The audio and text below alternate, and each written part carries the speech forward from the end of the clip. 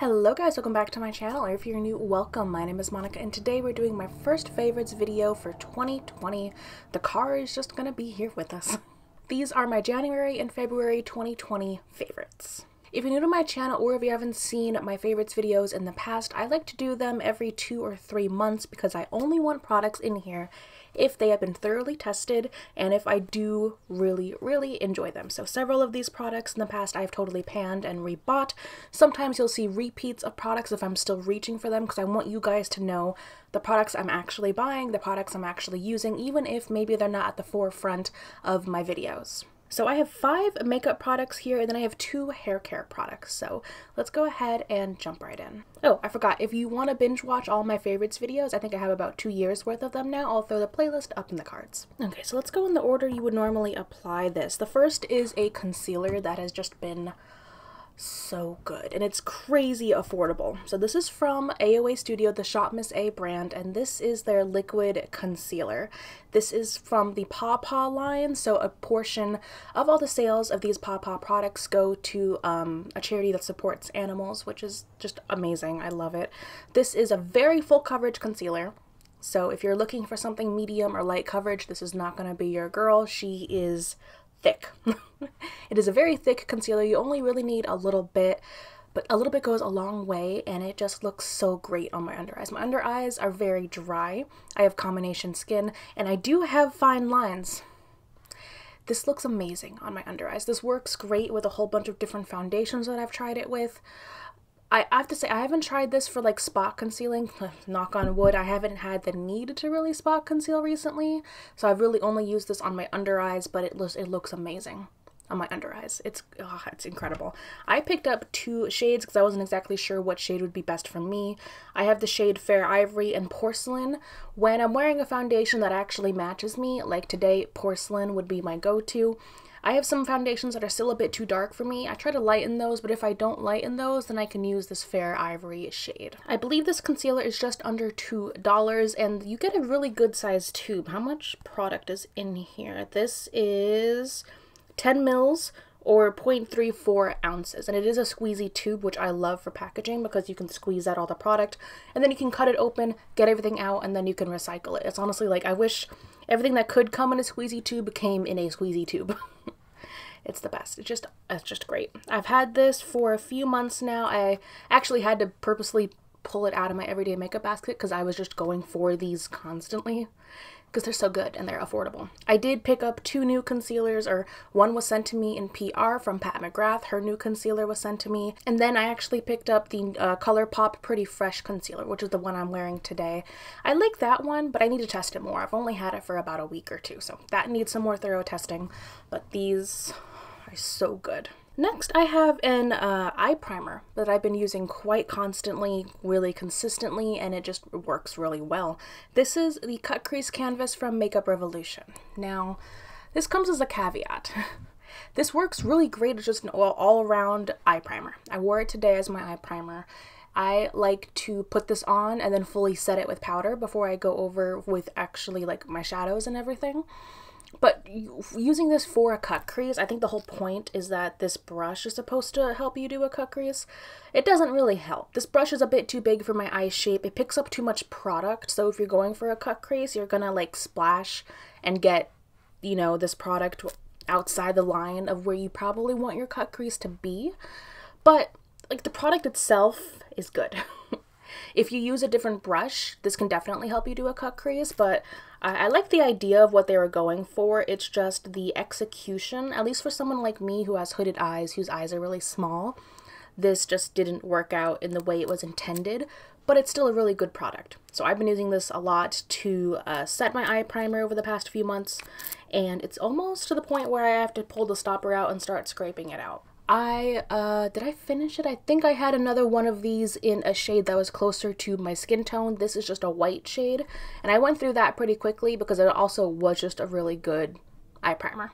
So I would recommend this if you're looking for a good, affordable eye primer that'll go a long way, because I've been using this for months and I still have it. But I would just say be careful when you're trying to use like this brush specifically for a cut crease, because I think it's just, it doesn't really make the process any easier. Okay, next let's talk about some eyeliners. So these two eyeliners are actually sent to me in PR by the brand. These are from Esqido, and these are just their gel eyeliner pens. I got a brown and a black shade sent to me. These are the actual two liners, and I will say they are, what are they called? I think I must have used these up mostly, because normally when you twist, oh yeah, here we go, the black twists it up a little bit. But they are twist up liners, and they're actually really good. They do get messy, so I will say you can see here that the product itself gets pretty messy if you're not consistently cleaning it. But these are some of the best liners for the waterline I have ever seen. They are kind of pricey at like $16, but that's around the price of like a nice liner you would see at Sephora. And these have worked better than any liner I've picked up from Sephora or from the drugstore. For me and my waterline, what I'm looking for is something that is bright, that you can see, and that stays. This is the only waterline pencil I've used where at the end of a 12-hour day I come back up in my room and I look in the mirror and I still see liner in my waterline. That impressed the hell out of me. I've never seen that. Even like with other liners that I like, it's not in my waterline at the end of a 12-hour day, but this was. So because of that, I would 100% pay the $16 to actually purchase these. And I think when I actually finish them up, I will actually buy them. They come in individually, and then they also come in like a package set. So I'm probably just going to buy the package set when I finish this. I want them to come out with more colors. That's another downside. They only have black and brown right now. I want this like in a bunch of colors just because of its lasting power and how bright and how like pigmented the product is. I was shocked. I did post about this on my Instagram a while ago, but these are just great. And I really want to keep using them. I had them in my everyday basket for so long, I had to put them back into my collection so I would use other liners. But these are good. Okay, so next I have a product that I picked up a few weeks ago that I've been using for my brows, though it's not a brow product. This is from Maybelline, and this is their 24-hour color tattoo. And it's basically a cream shadow. I got the shade Risk Maker, which is basically just their black cream shadow. And this is what I've been using just in my brows daily for over a month now. I've made a good dip in the actual pot here. It's essentially basically like a workable dupe of the ABH Dip Brow. It's got kind of the same consistency, the same texture. And the only thing that I find is that sometimes you get like little flakes of like where it dries off. It looks a bit odd, but I love the color. The color is like perfect for me. I love how creamy it is. I love how smooth it is to apply, and it just looks good. It stays put all day.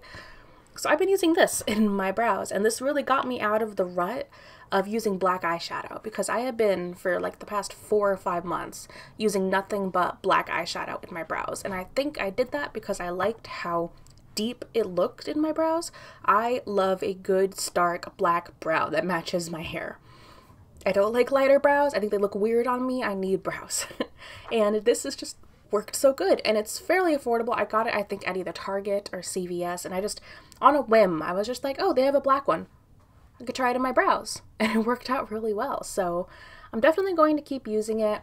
I've been going back to it for a few weeks now, and it works. And I don't know how many shades they have in this color tattoo line, but I would recommend it if you're looking for like a nice pigmented stark brow. See if they have the shade that you want in this line. And I would use this over the dip brow. Okay, so the last makeup product that I have before we move on to hair care is a liquid shadow from Covergirl. And I just realized most of this is like drugstore / affordable. I think the only higher end product in here were those eyeliners, which is pretty good. So these are liquid shadows from Covergirl, and they're called the Covergirl Exhibitionist liquid shadows. Oh, they don't have the whole name on here. But their shade names are just numbers. So I picked up shade 1, shade 2, shade 4, and shade 5. Let me just go ahead and swatch them for you real quick. Okay, so it might be a little hard to see in this lighting, but here are the swatches. We have shade 1, shade 2, shade 4, and shade 5. And they dry down in about 30 seconds to a minute. These shadows are some of the best alternatives to the Stila Glitter and Glows that I have found. My main complaint about these is that their shades are pretty dark. Like you can see, even the lightest two shades are pretty dark. And part of the reason why I love the Stila shadows is because they're bright. They really brighten up a look. I can do a really dark look, but brighten up with one of those glitters all over my lid. So I've really been reaching for the two lightest shades, shade 1 and shade 2, especially when I'm using my Pan That palette. So recently, my go-to look has been a really kind of deep neutral look using the top row of my Pan That palette for 2020, and then using one of these all over the lid. I did a tutorial on that look in my last Pan That palette update, so I'll throw that up in the cards if you're interested. But these are just so good. They last throughout a day, they don't crack, they don't look terrible at the end of the day, which you can't really say for a lot of other affordable shadows. Elf. They're great, and my only complaint is that I wish they had more shades. They don't really have a lot of shades in this formula. I hope they expand the shade range, because I want this in lighter colors. Like, I want a light peach, I want a light pink, I want a light silver. Like, I don't like that this is like the lightest shade here. But they work really good. The orange is going to get a hell of a lot of work this fall. I kind of wish I had this last fall, because that would have looked really pretty. The two pink shades are just really, like, gorgeous, and they're just really good. They are a little pricey for the drugstore. I think they're around $13 each. That's still $10 less than the Stilas. And they do last a while. I've had all of these for a few months now. They haven't dried out yet. I'm still able to use them consistently, and they work. Alright, last but not least, we have the two hair care products I've really been loving for the past couple of months. The first one is from this new Head & Shoulders line that's specifically made for natural or curly hair. It's called the Royal Oils collection. Basically, you'll see this, I did film a updated Diva Curl free wash day routine, so that should be up before this video, so I'll throw that up in the cards. And this is part of their collection. This is the Instant Soothe Scalp Elixir with cooling menthol and peppermint oil. And I've just been using this to spray onto the tops and sides of my scalp after I wash my hair. And it does feel tingly, it feels good right after you put it on, and it just, okay, I have to say it, like, overall the health of my scalp has gotten 10 times better since I stopped using Diva Curl. So I really can't tell whether it was just the shampoo from Diva Curl that was causing most of my scalp problems, or if it's been like this product helping me more. It might be a little column A, a little column B, but I have to say, my flakes have almost disappeared. I rarely itch my scalp anymore. So I do think most of it probably was the Diva Curl shampoo fucking with my scalp. But this is just felt really good. It whenever I do feel an itchy spot on my scalp, if I'm here at home or at the end of the day, I'll just spray a little bit of this on the area and then rub it in, and it just goes away. It's really good. I love the nozzle. The nozzle is very, like, concentrated, so you can really get in here and spray, and it smells really good. It feels really good, and I'm just so happy that finally, the one thing that I've been struggling with since going curly girl was my scalp issues. I've finally gotten that under control. And next we have a product that I've been using mainly to style, I guess you would call the canopy, the top kind of layer of my hair. And that is from Marc Anthony. This is the Strictly Curls Curl Enhancing Styling Foam. Can I read? And this is the extra hold version. I don't know if it's just this, but whatever. It's like, yeah, it's a foam, but it's got a lot of hold, like more hold than some gels. And it's very lightweight, which is why I love using it like on the top parts for my curls. For the bottom curls, I will use a bit of a heavier gel because they're on the bottom, they rub against my shirt, they rub against my backpack, they need a little bit more hold.